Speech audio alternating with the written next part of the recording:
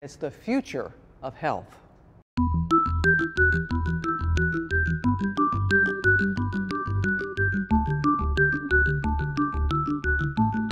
Some of the most thrilling breakthroughs in medical history are taking place right before our eyes.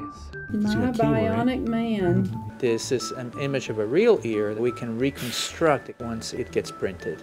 You're about to witness some astonishing new technology. It automatically pops up a little text message that says, do you want to send this video to a pediatrician? For those people who want to take charge and go into this kind of enlightened phase of medicine, then it's an opportunity, and I think it's an extraordinary one. Reshaping medicine and transforming lives. Making a hand for a girl in California named Aria. You want to try it on? Mm-hmm. Okay, there you go. Are you moving it?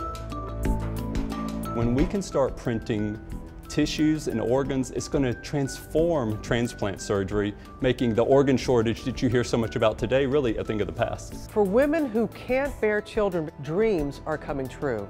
The message to all these women would of course, now we have a treatment, we have found a cure. An innovative and less invasive treatment is helping obese patients gain hope as they lose pounds. I thought that this was non-invasive procedure and that it would be something that I think I could do. It was worth a shot.